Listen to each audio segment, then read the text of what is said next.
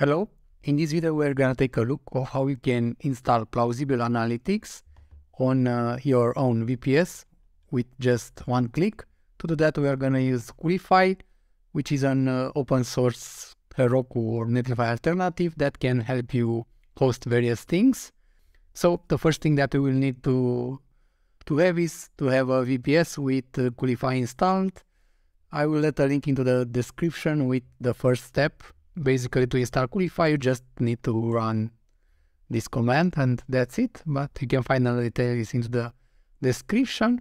Second thing that needs to be done is to have Cloudflare point to our Coolify installation.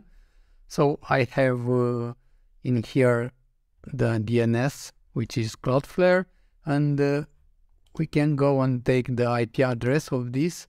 So I have a server that has this IP address. What I can do, I will add the record and create a subdomain. You can use a domain if you want. The same thing it will apply. For instance, I will create a subdomain with Plausible. I will put the IP address in here. I will not proxy it. I will save it. And right now, our subdomain is pointing to the Coolify. So the next thing that we need to do is to go and deploy this. So create a new resource.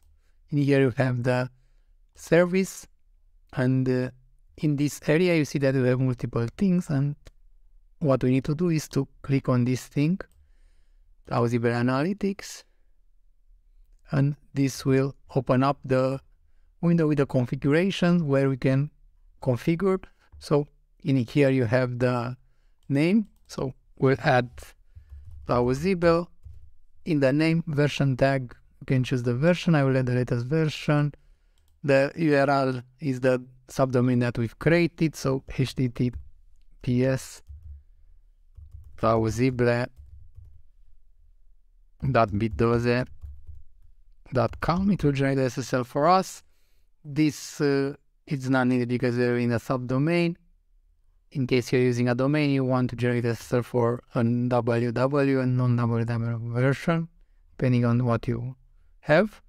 Expose port, we don't need that because we are going to the default port. And in here you have the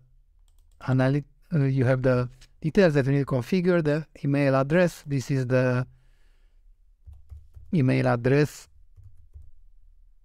that Plausible will use. Admin username, and in here admin password, we'll change this from the secrets. Base URL, it will be the same as the URL that we've entered. Authentication, I will enable authentication for this.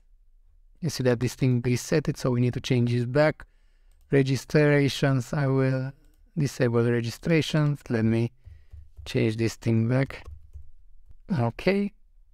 Here is the PostgreSQL details, click house.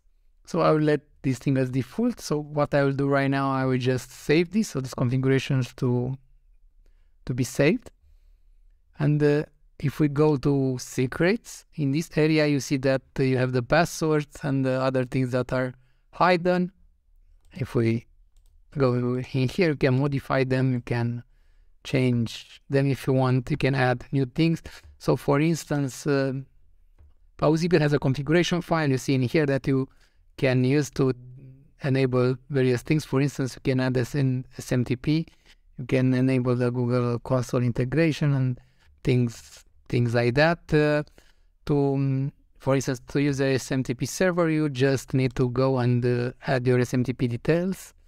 Like this, I've created a list in here. I will not add anything that it's working, but I've tested and everything it's working, and you can put everything in here. And if you add secret image, it will add these details for you in here. You can add them also one by one if you want. It's up to you. In here you can add the details. So in this area, like in the persistent volume, you have the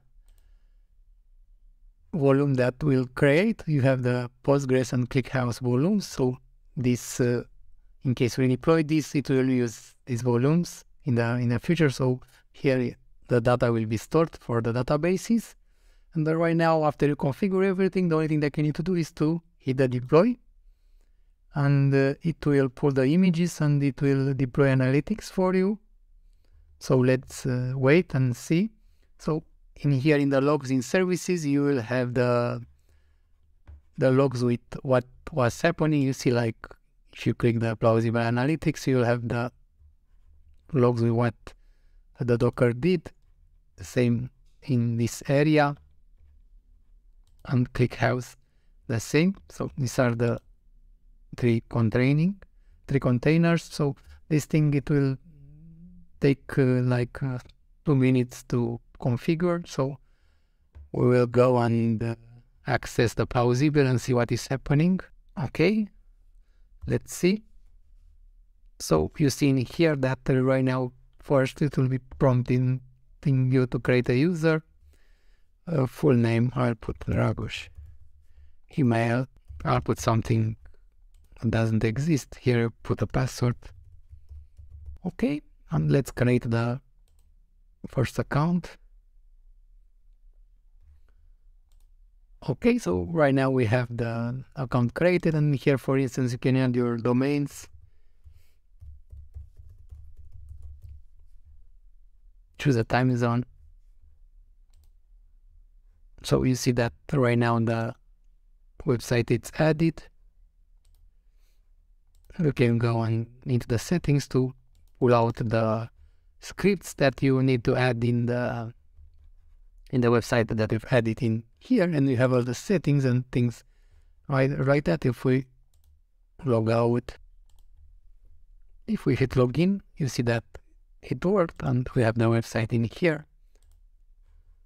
And this is the default interface. You see that it's working quite good. If it's coming in here, you can configure it to use the latest version, redeploy this.